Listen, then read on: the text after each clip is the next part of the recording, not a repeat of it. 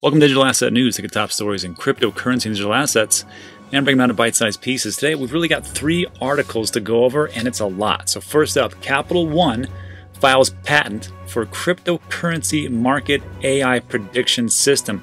And the question really is asked is, do they know something we don't? Which leads us to our next article, which talks about big money is already in crypto markets, but we've only just reached the tip of a slow-moving iceberg. And I got to tell you, this is the right time to be into digital assets. And finally, this will jump into another article, which talks about BeQuant and now in crowded prime brokerage race and adds bank integration. And this kind of goes into the whole theory about how the traditional world and our digital asset world are merging quickly.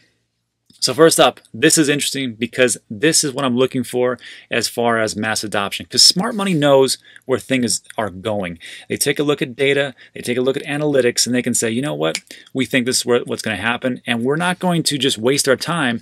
We're going to actually file for a patent to make sure we try to dominate this space. So what's going on here? So major U.S. financial services company Capital One has filed a new patent application for a crypto analysis and trading system that will attempt to predict crypto market trends and generate trading decisions using AI or artificial intelligence. And there's already some things out there, but I got to tell you, when you have a multi-billion-dollar company like Capital One behind it, could be pretty successful. We'll see. Anyhow, Capital One explained that cryptos trade 24/7, so traders need to monitor information from many sources all day. Numerous factors could affect trade decisions, including regulatory, exchange news, stock, rumors, opinions on social media, Twitter, Reddit, YouTube, and Telegram, and then everything else besides it, like the ICOs, the forks, airdrops, hacks, rebranding, and company future plans. And I got to tell you, when I look at these types of things and I see all you TA guys out there and gals, I got to tell you, I tip my hat to you because it's so much information to go over. I don't know how you do it. I just like to invest, stick my money into it, Ronco food dehydrator, set it and forget it, and I'm out. But good job to you guys. Anyhow, it would be impossible, they state here, it would be impossible for human traders to track all the above-mentioned crypto-related data and respond to that data in real time. It's also be impossible to verify the credibility of the information in real time the company added. And I got to tell you, that is a big thing, credibility, because there's all these different stories out there, and who knows which ones are false flags and which ones are actually legit, because they can just be out there just to move the markets this way or that. So who knows? And then lastly, to finish up here, it says the patent application describes a system with a credibility analysis engine configured to determine the credibility of the crypto-related information with weighted assigned. In addition, it can be configured to generate and execute personalized trades automatically based on predicted crypto market trends. So this, plus the fact that big players are going to be jumping in, I think could be massive. So if you have these enormous institutions coming in, doing all these things, increasing or decreasing the trade time, getting artificial intelligence in the game, I mean, this could be massive, and it could be massively good or bad for our little market. So let me explain what I'm talking about in this next article. So this next one, big money is already in crypto, but it's slow. So what's going on here? So announcements have become fast and furious about traditional financial firms investing in digital assets or crypto startups. So often, in fact, that's blink and you'll miss them. First of all, who writes like this? Who wrote this? Let's see. This is, I know who it is. It's Alex Mascioli, and he's the head of institutional services at BeQuant, a leading crypto and digital assets prime broker. Coming from traditional hedge fund space, he's been in the game since 2017, advising crypto funds and institutional investors globally. Good for that guy, right? So first off, I like Alex. I've liked the way he writes and describes things ever since we covered an article. This is on July 23rd, which talks about don't expect banks to jump on the OCC crypto news. And everybody had been making a big deal about this because the OCC said that banks could custody cryptocurrencies, and everyone's like, this is going to be fantastic, it's going to be awesome, it's going to be the end-all be-all. And Alex is one of the few ones like, wait a second, what are you talking about? I'm in this game, and I can tell you right now, they're not going to do squat because they're slow. And I covered this. It was a fantastic read. I'll link at the very end. And ever since then, I've been listening to what Alex is talking about. So before we get into this article about, the big money moving in, but it's very slow, what we're talking about as far as trading goes, it was an article about Alex's company, BeQuant. And one of the things that was concerning to me was about the reduction in trading time and as far as like speeding up to milliseconds. So this was a quick one, and it just talks about where we're at. BeQuant now in crowded prime brokerage race.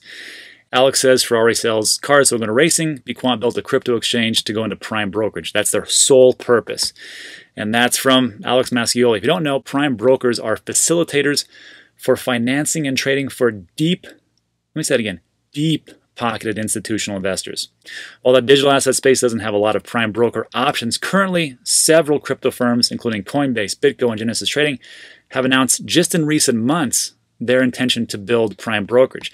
And these guys have been doing it for over 2 years now. And I got to tell you, so when we're talking about getting the big players, the whale of whales into this space, I think this is the missing piece.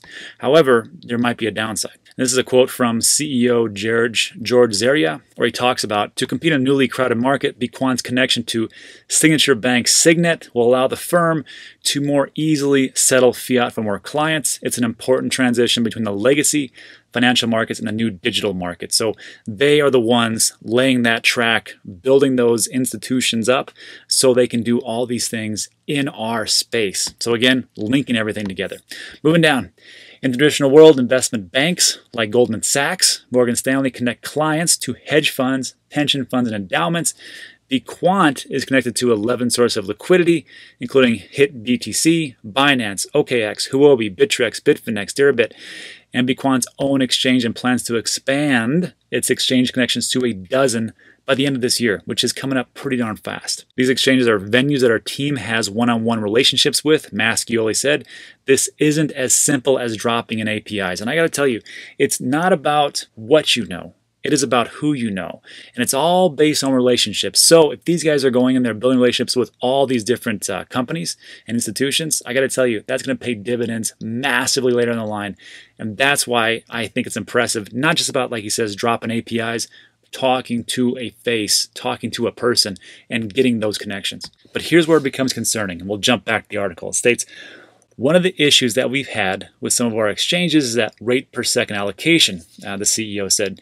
If you trade a high-frequency trading strategy, you may want to opt into a higher rate per second allocation. BeQuant's internal trading averages around 400 microseconds per trade, which is close to the London Stock Exchange's 150 microseconds. So if you're a day trader, which I am not, this might be bad news for you. But I got to tell you, it's inevitable. And why I think it's a bad news is because this is kind of squeezing the little guy out. When you start to get these micro transactions or these super fast transactions down to milliseconds, all these things that are happening on top of the AI that we just saw. I mean, it just is it is a worrisome type of outcome. And this actually comes down to a story that I had read a while back, which talked about the new transatlantic cable built to shave 5 milliseconds off stock trade. So if you don't think that time is important, listen to this. Hibernian, I hope I said that right, Atlantic is building an undersea fiber optic cable that will stretch from New York to London. Now keep in mind, this was an article on 2011. This is already done. It allows computers to complete financial transactions just 5 milliseconds faster than their competitors. Finance is now increasingly dominated by automated trading, and to a computer, 5 milliseconds is an eternity. So I don't know how much it costs to create this type of cable from New York all the way to Europe, but I'm guessing it wasn't cheap. But I'm also guessing there was a reason for it, and it's probably because it's a lot of money that they're making. So anyhow, moving back to the original article here, Alex talks about hedge funds and retail-focused products are celebrating major fundraisers, and traditional banks are leading or planning to lead investment rounds in blockchain firms. And if we're talking about hedge funds and getting the institutional players involved, I mean, we can look no farther than Grayscale, where they're just dominating right now. I mean, this was in Q1 2020, so around the beginning of April they put this out. They had 2.2 billion assets under management. Now I think it's like 4.5. I know it's in the fours. That's quite a bit of an increase. And right here it states majority of investments come from institutional investors, dominated by hedge funds. So pretty much what we're talking about here. Then he states a publicly traded company has converted a significant chunk of its balance sheet to Bitcoin. I don't know what he's talking about there.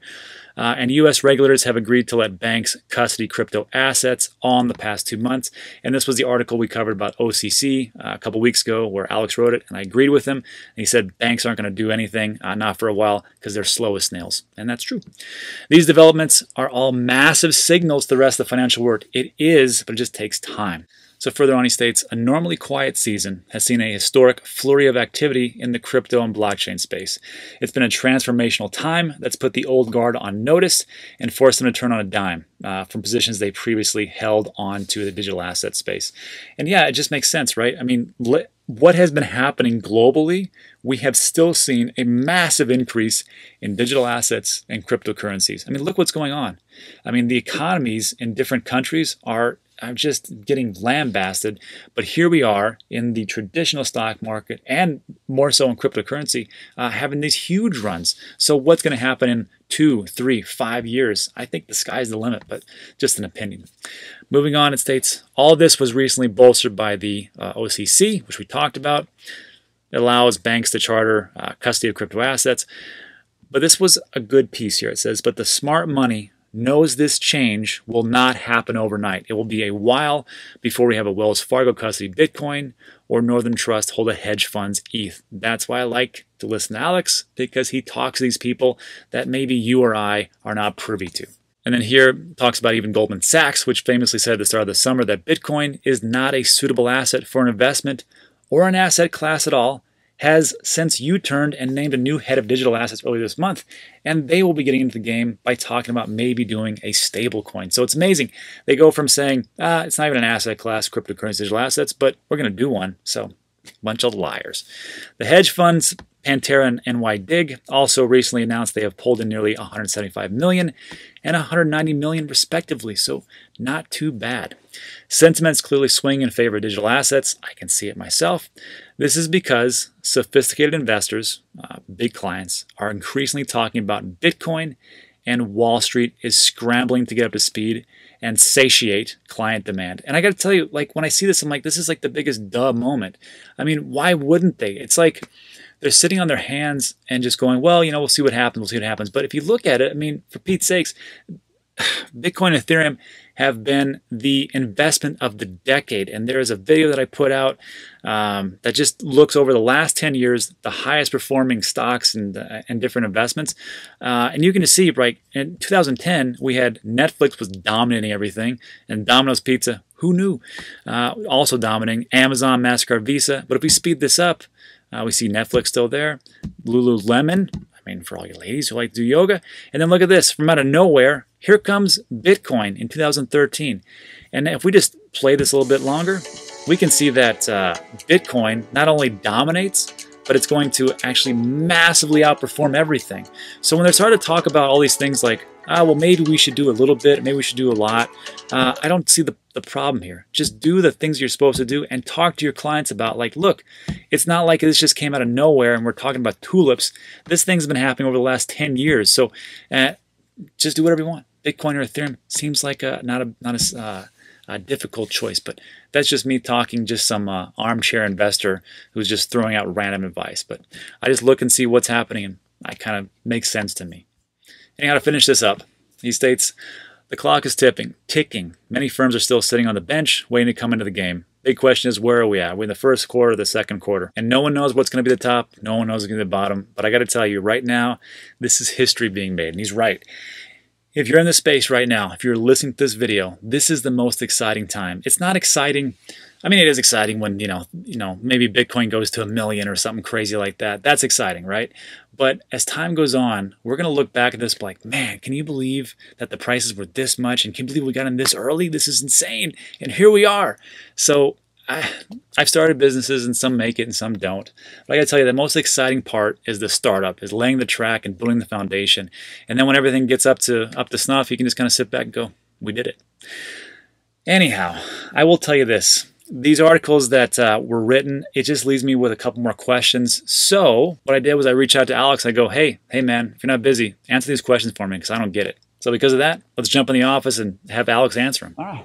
All right, everybody, welcome back to the office. Pretty nice day. Hopefully, those three articles give you some insight about what's going on. But there was a couple questions that I had that I couldn't wrap my head around. So what I did was I reached out to Alex Mascioli, a gentleman that actually wrote or was in a part of those different articles, just to ask him 4 specific questions. So Alex, thanks for coming on. I really appreciate your time. I know you're a busy guy, so thanks. Rob, thank you for having me. It's an honor. I love the show. But so here's the first question. In the first article where we were talking about, it was the big money moving into crypto markets. In the very, first or second paragraph, you said a publicly traded company has converted a significant chunk of its balance sheet to Bitcoin. I was just curious about which company was that, because there's all this different information out there. So you would be the guy that has the inside track. Yeah, I mean, it's an interesting story. So the company is MicroStrategy Incorporated. And they're a data analytics and mobility company, and with a market cap of about 1.2, 1.3 billion. So they had a $500 million balance sheet. And they said that they took a couple of months, the CEO and I guess some of the executives, and they decided to purchase 250 million and put of Bitcoin and basically split their balance sheet in half. Yeah. And it's interesting, the reasoning to hedge against the valuation of fiat currencies. Right. So I found that particularly awesome, because it definitely is hitting all the check boxes, at least for the maximalists. Yeah, and you know what? I remember covering that story maybe like 4 or 5 days ago. And what was interesting to me was that the CEO, it wasn't like he was beating around the bush and going, well, Bitcoin could do this or it might do something like this. He was like, this is what it's going to be. And we put 250 million into this because we believe strongly that this thing's going to happen with the economy, with all the money printing, and to, hedge against all the different things that are happening. So I found that the most interesting on top of what they'd already done. So I thought it was a pretty good step. They had analyzed a lot of different investments and that weren't crypto related before making that step and purchasing essentially 21,400 Bitcoin. But it was the best option they had, they said. Yeah, and then I mean they have all that data, all those analytics to look at everything out there that I don't have. I mean, and with as many resources, maybe not you don't have, and of course the average guy doesn't have. So if we're looking at all these things and going, you know what, Bitcoin, cryptocurrency, digital assets, I think that's a bullish sentiment. That's just my thing. For sure. For sure. Right? Nice. All right. So that was that. Okay. I just want to make sure. So yeah, I got it. The second one was, since you're in the space, you're in the space with these high net investors. What's the sentiment with them, 2, 3, 4 years ago? And what's their thoughts on digital assets now? I mean, do you kind of get that feeling like we're crossing the Rubicon, we're actually getting over this hump, and they want to come in, or is it kind of like, you know what, we'll wait and see? Yeah, I mean, we've been speaking with institutional investors, which carried over from the traditional hedge fund side of the street for the last 3 years, and there has been a big shift in the wind, so to speak, on that. There was a lot of skepticism 3 years ago, 2 years ago, around institutional investors allocating a portion of their portfolio into cryptocurrencies or Bitcoin in particular. Right. I think what has happened over that time frame is that crypto has not gone away. And we're seeing month over month different stories popping out of mainstream businesses or financial services houses getting into it in some way or another. And so I think maybe a few of them decided that they wanted to watch it go away, but it didn't. So right now, what we're looking at from an investment or a portfolio allocation style of thinking from them is that they're either directly investing into Bitcoin, or they're laying the responsibility onto a hedge fund or asset manager.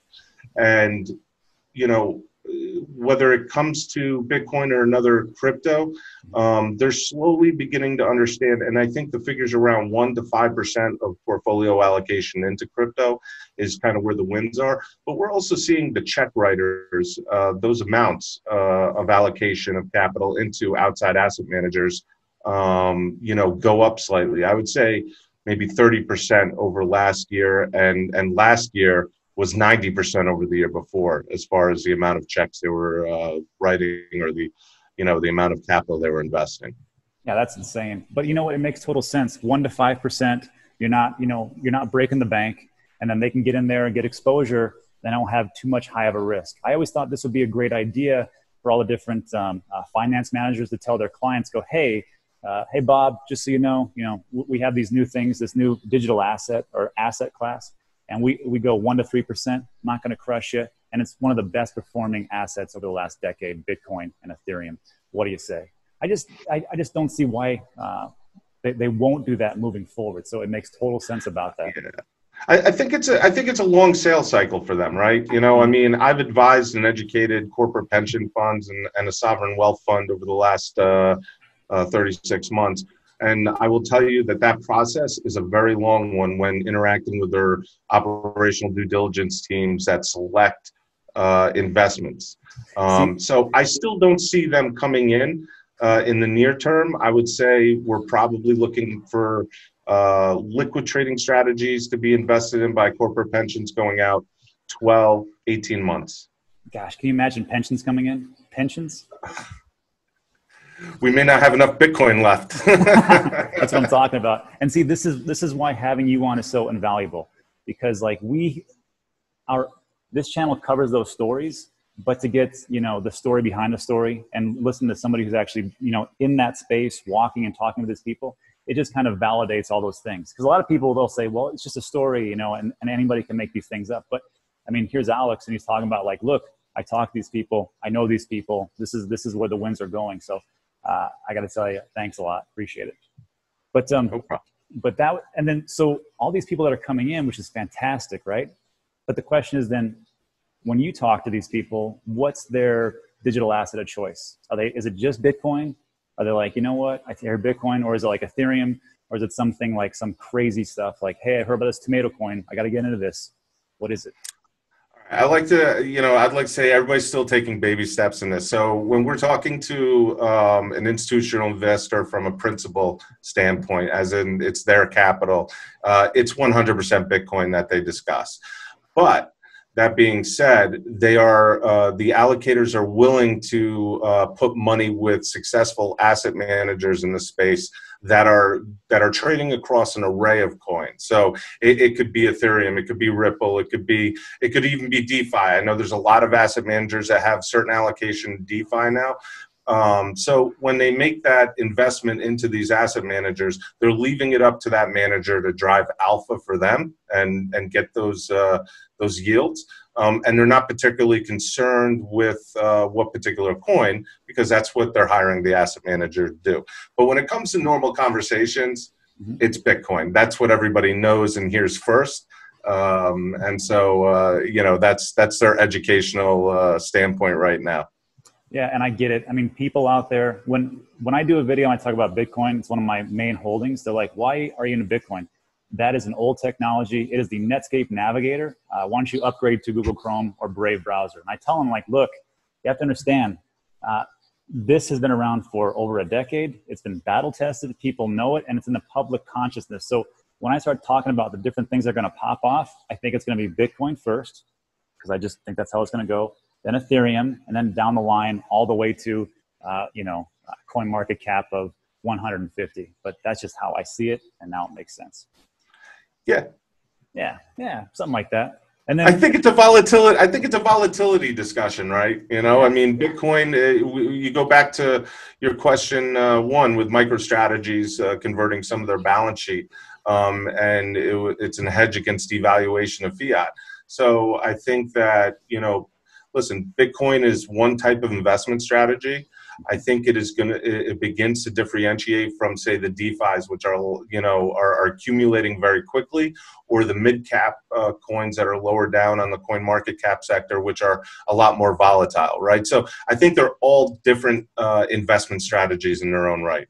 Yeah, I try to be as safe as I can, or as safe as I can be in crypto, and that's one of the safe bets. But people want to invest in the lower ones, and even I do as well, but it's not that much. So if you got 5%, 3%, whatever else, and you're putting X percentage into Bitcoin and then 10% into something, 10% into something else, sure, it makes sense. All right.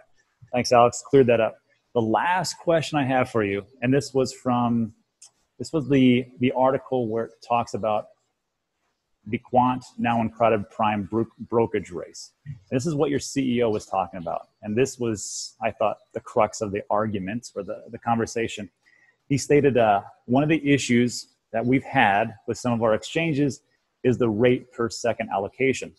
If you trade a high frequency trading strategy, you may want to opt into a higher rate per second allocation. BeQuant's internal trading average is around 400 microseconds per trade, which is close to the London Stock Exchange 150 microseconds. And when I read this, I went back to an article that I had heard about a long time ago with the transatlantic cable, which was by Hibernian Atlantic, but they built it from New York to London, and it was billions of dollars, I'm sure, to run a cable all the way that way. And the only thing it did was it sped up their transactions by 5 milliseconds so they could get an advantage. So when I see these types of things, I see these big guys coming in and they have, these high transaction volumes and they're reducing the actual rates.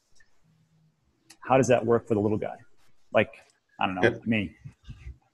I mean, I think so. I don't think it really affects the everyday person investing in Bitcoin or cryptocurrencies. The latency issues, which is the speed of transactions, is really geared towards high frequency shops.